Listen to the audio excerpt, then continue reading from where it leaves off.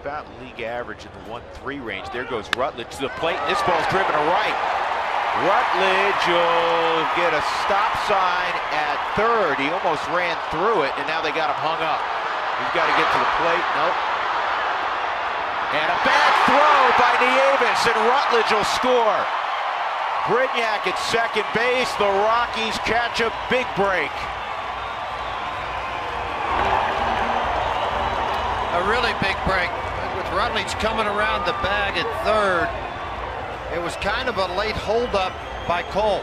I think he was trying to decide to see if the cutoff was going to go to second or was it coming to the plate. Because a throw in to second base, you know, and watch this again. I'll show you what I'm talking about here. All right, Rutledge is off and running. The ball's down. He's coming into third base.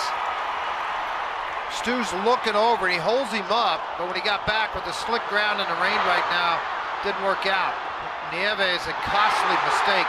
I also think too, with the third baseman, Prado really came in and made the throw very close.